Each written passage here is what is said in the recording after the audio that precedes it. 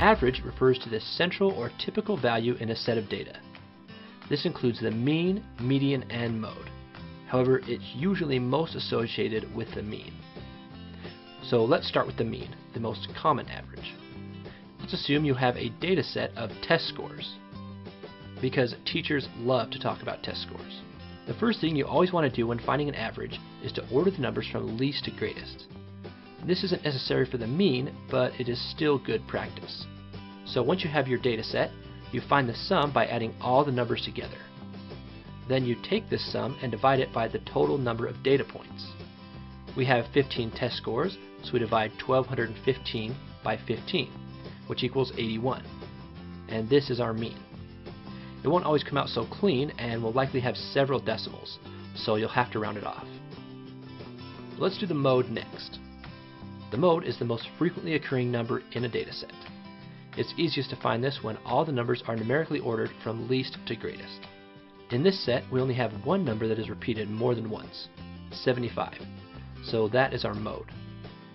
If a data set has no repeat values, so every number appears only once, then there is no mode. A data set can also have multiple modes.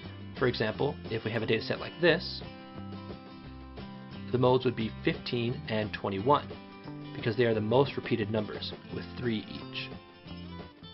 Now onto the median. The median is the middle value. Again, you want the numbers ordered numerically from least to greatest. The easiest way to find the median is to count from the outside in, like so.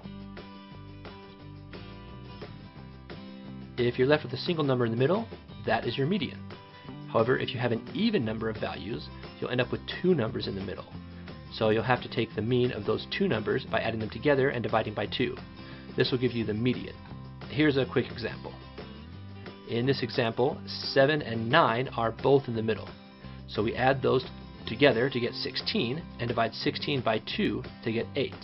And this is our median for this data set. I want to give an honorable mention here to the range. It's not really an average, but you may be asked to find it. It's simply the difference between the highest and lowest values. So take the highest value and subtract the lowest value from it, and that's the range. It just tells you how spread out your data is. Let's do a quick recap to help you remember each of these.